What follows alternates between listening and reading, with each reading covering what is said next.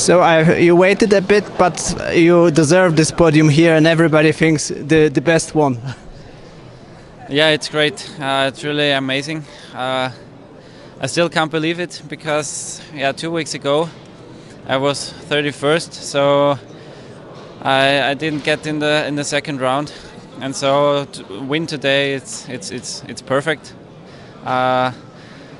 Now I'm really getting a lot of self-confidence back. My back problems get better and better, and so it's a perfect day. And of course, Engelberg is a special place for me.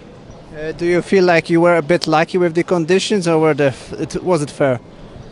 All in all, it was a great competition. I think, of course, in the first round I had a little bit of luck because I started one gate lower and had good conditions, and I was able to jump far. So that's always better than having more in-run speed and a higher gate.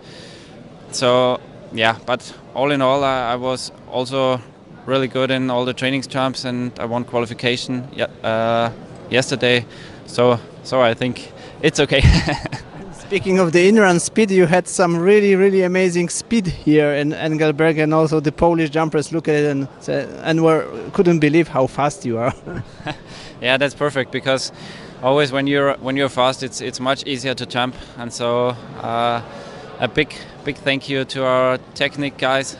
They made a really good job, and also I'm standing good on my skis, so it's really important to be fast, and it's cool.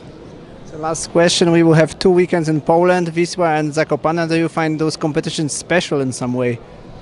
Yeah, of course. I'm also really looking forward to these competitions this year, because the Polish jumpers are really strong, and so I think there will be a huge crowd, especially in Zakopane. There will be thousands and thousands of people, and so it's gonna be really special. I'm really looking forward to it.